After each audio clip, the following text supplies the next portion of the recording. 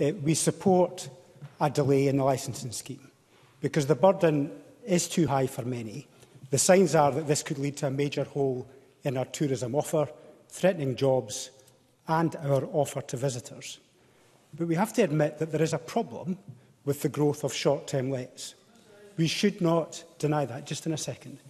And in some areas, they are severe, but the problems are different in different parts of the country. Because in my part of Scotland, in the East Neuk of Fife, short-term lets and, importantly, second homes, which has been absent from this debate so far, are at such a level in some villages that there just isn't sufficient homes for locals. Those communities won't be sustainable for much longer without a substantial full-time permanent population. The shops won't stay open, the schools could shut, the business could close, in part because there are not enough workers because they themselves can't find a home to live in. Contrast that with the flexibility offered by control areas, which is sensible. If councils don't want to use the powers or only wish to apply them in a small part of their council area, they've got exactly the power to do just that.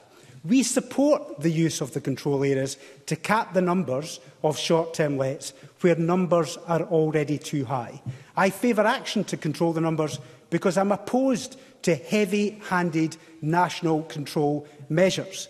Those are necessary, but it's important to have something that's appropriate for every council area. And we need a package of measures that includes second homes. And I'm far from convinced that the measures that the government has proposed so far in terms of council tax will provide sufficient deterrent for the second homes.